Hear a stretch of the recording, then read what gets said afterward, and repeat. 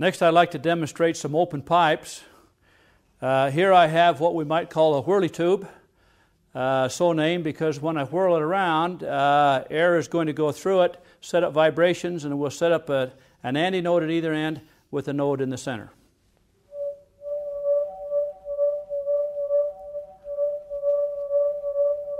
Fundamental frequency. Notice we're starting to pick up a higher harmonic.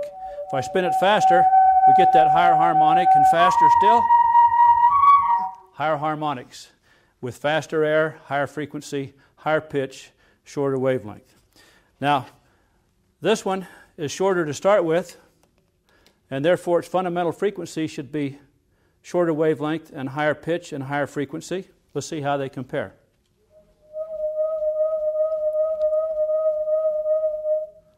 Short length pipe, longer length. Longer is a lower pitch, lower frequency, and a longer wavelength. The shorter one,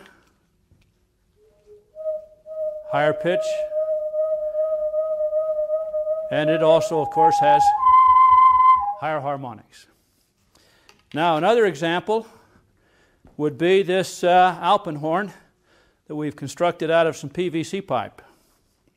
I have a trombone mouthpiece on this, and this represents a wind instrument such as a tuba or a trumpet or a trombone or one of those types of wind instruments, although this has no keys on it, and so it's just a single length. So if we're going to get different pitches from it, we need to have different vibrations go into it from the mouthpiece, and so I'll try to set up different frequencies of vibration and see if we can get a series of different harmonics, all with the same basic length pipe.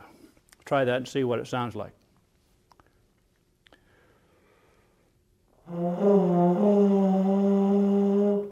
Yeah, that doesn't sound too good. Let's try a higher frequency.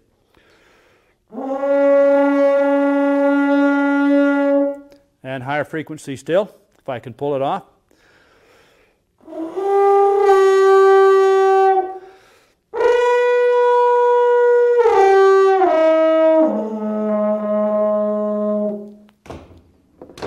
The alpenhorn.